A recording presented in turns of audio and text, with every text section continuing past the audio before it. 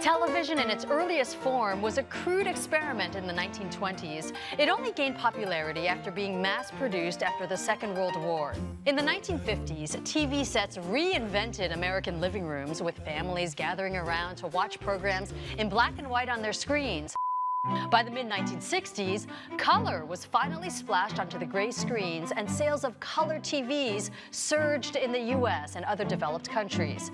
Since then, the technological advances in television have grown exponentially. From the fat, clunky TV sets you may remember while growing up and potentially watching this on. Good morning and welcome.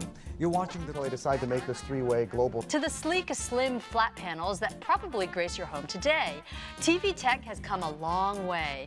And the way we watch TV has changed as well, with many of us now watching programs on our mobile phones, tablets, and computers. So is the golden age of television over? Current research says not yet, with 20% of the world owning a television.